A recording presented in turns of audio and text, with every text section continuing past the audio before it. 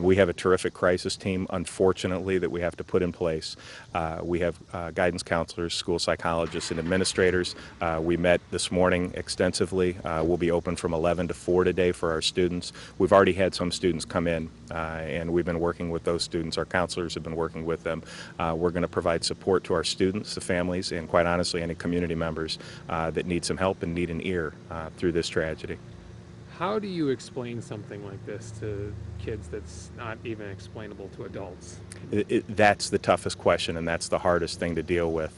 Not that a car accident is an easy situation, but when you have a tragedy to this extent, there are no answers. I attended the vigil last night. We had about 300 people there.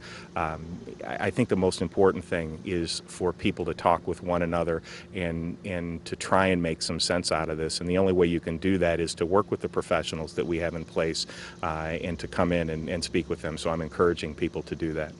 And a lot of times probably just listening to these kids. Just listening. This is a senseless tragedy, and it sent shockwaves through our terrific community.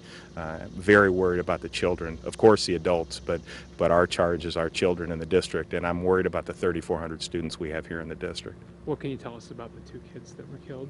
Right now there is a police press conference at noon, and so I can't share any information of our two high school students that we lost.